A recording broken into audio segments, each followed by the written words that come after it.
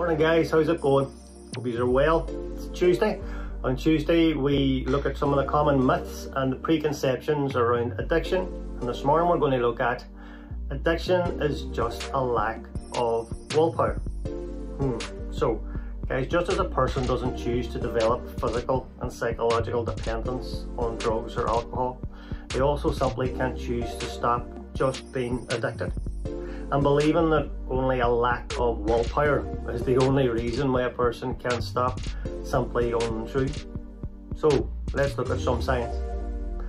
When you first use a substance, the reward centers in the brain flood with a chemical called dopamine and you feel great. But what happens over time and repeated action, the brain physically adjusts to these excessive amounts of chemicals entering the body. Just to recap, the brain physically adjusts.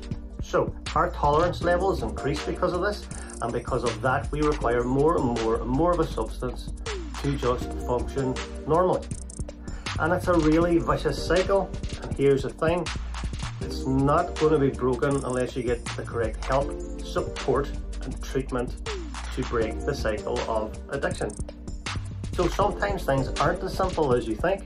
Sometimes things can't be filtered down into just willpower. It's a bit more complicated than that. So, myth smashed, just like that.